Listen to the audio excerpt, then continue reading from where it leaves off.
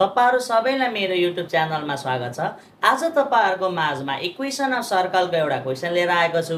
Question यस प्रकार रहेको छ। Find the equation of circle whose equation of to डायमिटर्स are x minus y equal to 9 and x plus y equal to 19। हेर्नुस् है, एउटा सर्कलको equation पत्ता लगाउनुस् जसको डायमिटरहरुको इक्वेसन दिएको छ। अब तपाईहरुले यस्तो सिचुएसनमा के कुरा ख्याल गर्नुपर्छ भने डायमिटर भनेको के हो त? सर्कमफेरेन्सको एउटा पोइन्टदेखि सर्कमफेरेन्सको अर्को पोइन्टसम्म सेन्टर भएर जाने लाइनलाई हामी डायमिटर भन्छौँ।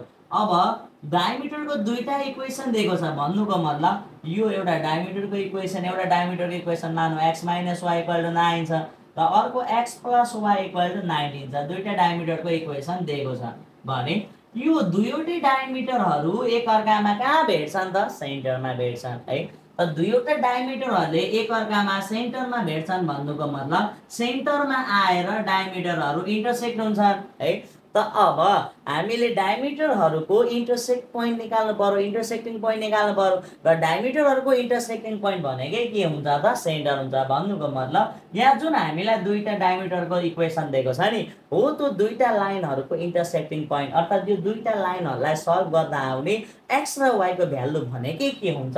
यो इक्वेसनको यो सर्कलको हाम्रो सेन्टर हुन्छ। बुझ्नुभयो नि? And which is passes through the point 5,8 अनि त्यो चाहिँ के भएर जान्छ अरे 5,8 भएर जान्छ अरे भनेको छ। ल हेर्नुस् है कसरी गर्ने solution. We have given equation of डायमिटर्स are we have given equations of diameter are हामीलाई के डायमिटर दिएको छ इक्वेसनहरु? एउटा x - y = 9 x + y = 19। अब यसलाई सल्भ गर्नु पर्यो। यसलाई इक्वेसन 1 मान्दियौ, यसलाई 2 मान्दियौ है। Solving equations 1 and 2 we get यो दुईटै इक्वेसनलाई सल्भ गरौँ। के आउँछ हाम्रो? x - y = 9 x + y = 19। इक्वेसनलाई solve गर्दा यसलाई के गर्नु पर्यो? हामीले एड गर्नु पर्यो। -y + y cancel, x + x गर्दा 2x, 9 + 19 गर्दाखेरि कति भयो हाम्रो? 28 भयो। और x = 28/2 गर्नु पर्यो। Therefore value of x is 14। अहिले हेर्नुस् त x को भ्यालु हाम्रो कति आयो? 14 आयो। बुझ्नुभयो? x को भ्यालु 14 भयो। अब यो x को भ्यालुलाई पुट गरौँ। Putting the value of x in equation 1 we get equation 1 मा राखौं त। इक्वेसन 1 हाम्रो x - y = 9 छ। x को भ्यालु 14 आयो। 14 - y = 9, 14 - 9 = y। Therefore value of y is 5। त यहाँ हेर्नुस् त x को भ्यालु हाम्रो 14 आयो, त्यस्तै गरी y को भ्यालु कति आयो हाम्रो? 5 आयो। यहाँसम्म बुझ्नुभयो नि? अब हेर्नुस् त यो x र y को भ्यालु भनेको के हो? हाम्रो इन्टरसेक्टिङ पोइन्ट हो है। इन्टरसेक्टिङ पोइन्ट हो। त यहाँ के लेख्नु पर्यो हामीले? हेर्नुस् है, intersecting point of डायमिटर्स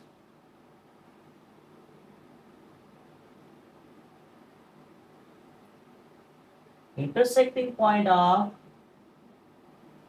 diameters is center of a circle. So h, k is equal to हेर्नुस् त x को भ्यालु कति आएको छ हाम्रो? 14, y को value 5। So h, k is equal to 14, 5। तपाईले कुरा बुझ्नुभयो नि? यहाँ ध्यान दिएर बुझ्नुस् है। डायमिटरको इन्टरसेक्टिङ पोइन्ट भनेकै के हो? सर्कलको सेन्टर हो। त डायमिटरको इन्टरसेक्टिङ पोइन्ट हाम्रो 14, 5 आयो है। x को भ्यालु 14, y को भ्यालु 5 आउनु भन्नुको मतलब के हो त? सेन्टर h, k भन्नु नै 14, 5 हो। कुरा बुझ्नुभयो नि? अब ध्यान दिएर हेर्नुस् है। पासिङ पोइन्ट दिएको छ अब हामीलाई।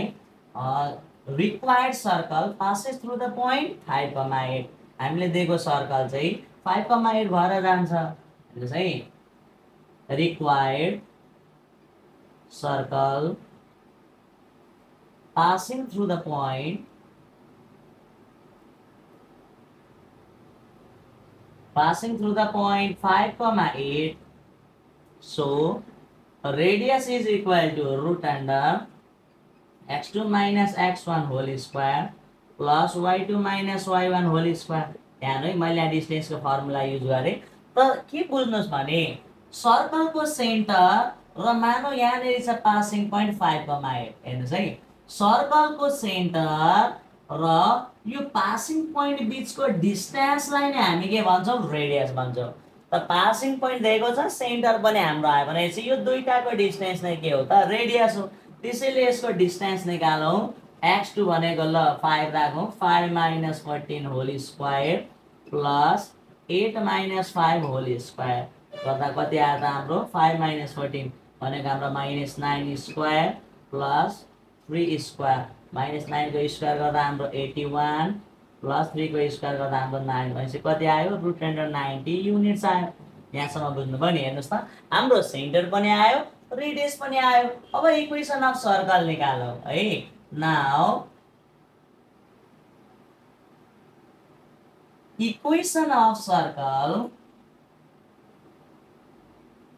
center and radius form is equation of circle, center and radius form is x minus h whole square plus y minus k whole square equal to r square। अब ध्यान दिएर हेर्नुहोस् है x minus s भनेको कति आएको छ हाम्रो 14 x minus 14 whole square plus y minus k भनेको हाम्रो 5 y minus 5 whole square equal to r square भनेको रुट अन्डर 90 स्क्वायर। हेर्नुहोस् त यसलाई a minus b whole square को फर्मुलामा लगाऊ a square भनेको x square minus 2ab 2 into x into 14 गर्दा 28x plus 196 plus y square minus 10y plus 25 is equal to 90 आयो। अब यसलाई साइड चेन्ज गरौँ x square plus y square minus 28x minus 10y। अब हेर्नुहोस् त 196 plus 25 गरौँ त प्लस कति भयो हाम्रो 196 plus 25 गर्दा 221 भयो है 221। अब प्लस 90 लाई यता ल्याउँदा के हुन्छ -90 इक्वल टु 0 भयो। यहाँसम्म बुझ्नुभयो नि। अब यति आइसके पछाडि यसलाई माइनस गरौँ त कति आउँदो रहेछ मजाले ध्यान दिएर हेर्नुहोस्। x square plus y square minus 28x minus 10y plus 221 minus 90 गरौँ त 1 minus 0 गर्दाखेरि हाम्रो 0 भयो 2 minus 9 हुँदैन र 12 minus 9 गर्दा 3 भयो भनेपछि कति आयो हाम्रो 131 है 1 minus 0 गर्दाखेरि 1 नै हुन्छ ल 131 आयो 131 equal to 0। Therefore required equation of circle is x square plus y square minus 28x minus 10y plus 131 is equal to 0।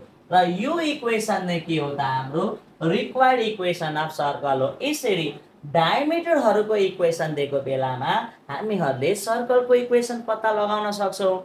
मलाई आशा छ आज मैले सिकाएको कुराहरू तपाईहरुले राम्रोसँगले बुझ्नुभयो होला। म यसरी नै तपाईहरुको माझमा नयाँ नयाँ जानकारीमूलक भिडियोहरू लिएर आउने नै छु।